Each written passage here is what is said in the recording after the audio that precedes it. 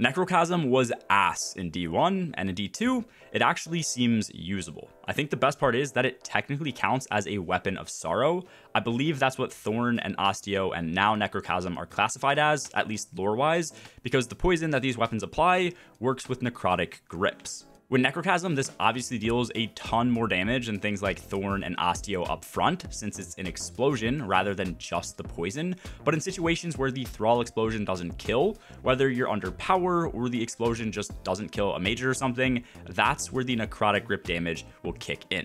And then you can also pair this build with Shackle Grenades and Mind Spun Invocation on Strand, so that enemies that do end up dying are then suspending everything else nearby. So all in all, we're constantly exploding enemies with Necrochasm, spreading poison damage with necrotic grips, and immobilizing everything with Suspend on every single weapon kill that we get.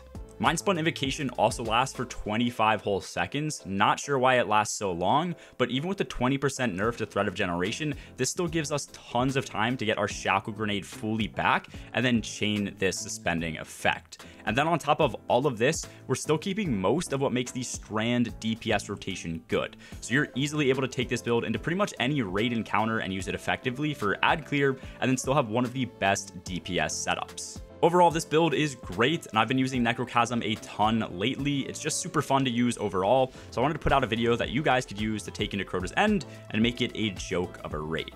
As always, there will be a dim link below if you guys just want to click and apply this yourself, and a Mobalytics link if you guys want more info on the build and the rotation. We're super close to 80k subs on the channel as well, so if you guys do enjoy the video, make sure to drop a quick like and sub down below. Taking a look over at Necrochasm first, with this equipped, your goal is to really just get precision final blows to trigger a cursed Thrall explosion, and then when that explosion happens, if it does kill an enemy, that's also going to fully refill your magazine.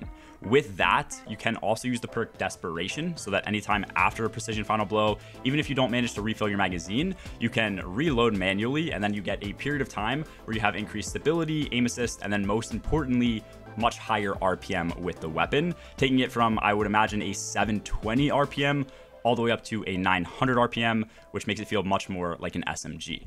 Taking a look at the Brood Weaver subclass, we are obviously on Needlestorm. It's the only option, but this is really good against things like Sword Bearers, and then obviously your Ute and even Crota within the new raid. So this is a great super. And then in terms of our other abilities, Healing Rift is going to be the best option for our survivability because we do lack healing options when on Strand.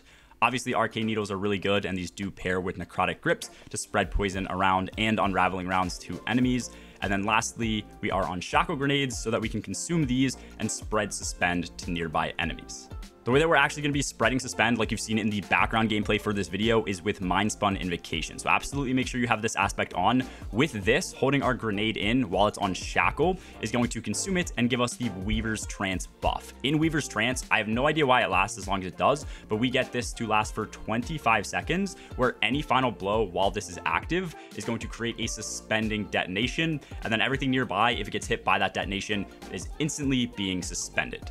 Second to this, we are also running the Wanderer. We're really just spec'd into suspending as many enemies as possible. So the Wanderer is going to make it so that our Tangles, whether we throw them or even just detonate them wherever they lay, are going to also be suspending nearby enemies. When it comes to the fragments, especially with the raid being released, I wanted this to still work extremely well for like the mid play, but then also for a boss damage rotation. So as you're going to see, we are still running Thread of Ascent. With this, anytime we use our grenade, it will instantly reload the currently equipped weapon that we have on, making it really effective in a rocket rotation. To actually get our grenades back, we are also using Thread of Generation. Dealing damage is going to give grenade energy, which is going to scale based on the damage that we're dealing. After this, just for survivability, we do also have Thread of Wording. Picking up an Orb of Power is going to give Woven Mail, which sits at like 55% damage reduction. So this is amazing, especially for surviving in something like a raid. And then lastly, because it is mainly a suspending build, we do have Thread of Continuity, so that suspend effects applied to targets last a bit longer. Obviously, Generation and a Shackle Grenade versus a Grapple Grenade is going to be much worse. A Grapple is going to be better because it has a way shorter cooldown, and when you use this against the ground just for that quick reload, you get like half your energy straight back. That being said, the way I look at it, we'd rather have the mid game with Shackle and Infinite Suspend, and if you get to use this once or maybe twice during a damage rotation, it's better than not using it, so I think it's a better option to run. Mod-wise, here's everything I'm using with the build. If you guys want to pause the video, take a screenshot, quick apply it yourself, or as always, there will be a dim link and a mobalytics link down in the description below. Starting things off on my helmet, I do have one copy of Heavy Ammo Finder and a Heavy Ammo Scout. Since we're relying on primary exotic ad clear, this is going to effectively make ammo for us and teammates. Even though they're Finder bricks, it should still be a good amount of ammo for damage phases. And then since it's still a kinetic weapon, with Necrochasm, we are using Kinetic Siphon. Once again, with the build, we are obviously using Necrotic grips, as I mentioned in the intro. This just makes it so that the Curse Thrall explosions, if they don't kill, are spreading a higher tick rate of poison to get kills, and pair this with Mind Splendification so that we can spread Suspend effectively. The thing that I thought worked best with the build was obviously using Impact Induction so that our melee damage and unraveling rounds are going to reduce the grenade cooldown that we have on top of Thread of Generation. And then obviously, since our shackles don't actually make orbs of power, we're just using heavy-handed so that we can get orbs through our melee final blows as well. On my chest piece, as always, I have 3 copies of damage reduction mods, especially for endgame content. The only exception is because it's kind of a sword meta against Crota. I'd recommend running 1 or 2 copies of Loosened Blades if you are killing with a sword. On my boots, I have recuperation so that every orb of power I pick up, on top of giving us woven mail, is giving 70 HP back, which is like 30 to 40% of our health. With this, innervation gives us 10% of our grenade straight back every orb of power we pick up, and then also stacks on stacks makes it so that these orbs, instead of giving 1 armor charge stack, now they give 2 stacks by default. Lastly, on my class item, we're again spec'd into getting our grenade back much more consistently through Bomber. This gives, I think, 20% at 1 copy to our grenade whenever we place down our Rift. We do use our armor charge stacks for special finishes so that we can spam special during a damage phase or even just for ad clear against tankier enemies and for our teammates. And then lastly, we always use Powerful Attraction so that if there's a ton of orbs of power nearby, or we don't want to run somewhere sketchy to pick up an orb, we can plant our Rift down, get healing through that, and then pick all those orbs of power up right away.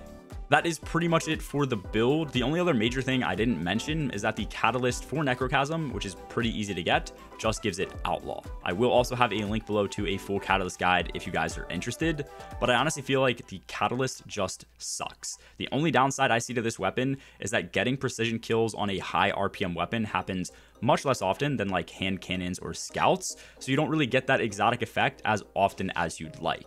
Plus, certain enemy types, like Vex for example, can be extremely hard to land crits on. Using Suspend makes things way easier, which is why I paired it with Necrochasm in the build, but I really wish the Catalyst allowed for any kills to cause the explosion, or at the very least, like an escalating chance on body shot kills. Otherwise, for harder pieces of content, I think things like Trinity Ghoul and Sunshot and other really simple, easy ad clear exotics are just going to end up outperforming this thing. Let me know your thoughts on Crota's End and Necrochasm in the comments below though, and I do also stream almost every night over on my Twitch. A link to that is in the description below if you guys ever want to stop by, hang out, and game. As always, have a good one, guys. Peace.